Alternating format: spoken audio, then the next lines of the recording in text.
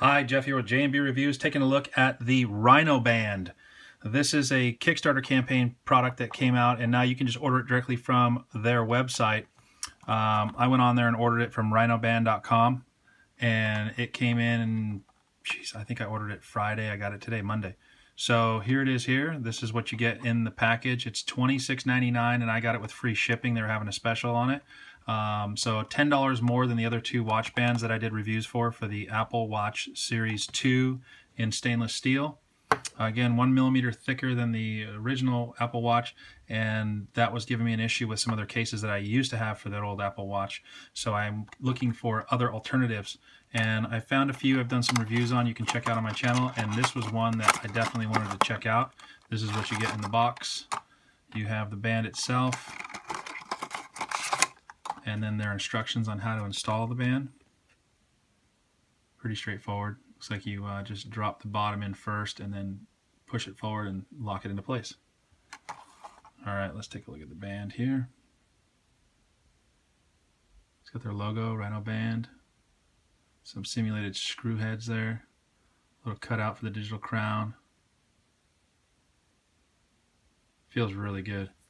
Super nice. I mean, you can see how flexible that is. Really large band. Let's see.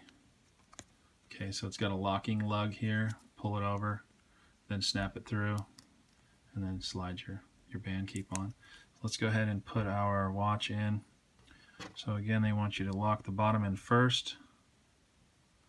Push and snap. There it goes, top in. That's it. That's how it goes. Let's get your cutouts there.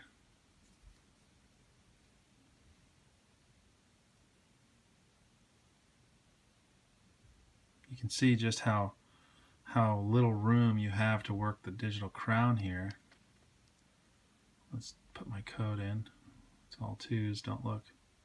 Alright, so push it that way. I mean, it's doable, but it's definitely down in there. Good thing I haven't clipped my nails. So, and then obviously that button works just fine. It's not going to make a difference. Cool.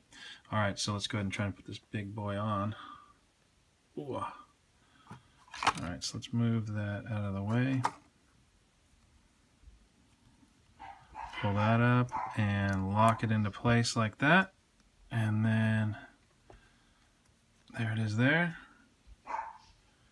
That is the Rhino band. That thing's huge. It feels really nice too. I mean, it's super comfortable. That is really comfortable. That is the most comfortable band that I have so far. So check that out. If you have any questions, message me. It's a pretty simple review. There's not a lot to it, right? Pop the watch in, call it done. It is huge. So I'm going to go ahead and shoot another video with a side-by-side comparison with the Umtali, the Unicorn Beetle, and this Rhino band, all for the Apple Watch Series 2, 1 millimeter thicker than the Series 1. And you guys can all make up your mind on which one it is that you want. This one so far, though, is the largest, and the rubber material feels the best out of all of them. So again, if you have any questions, just hit me up. I'll be glad to answer them. And if you know of any other cool bands that are available for the Apple Watch Series 2, message me and I'll try and get them and do a review on them. Thanks.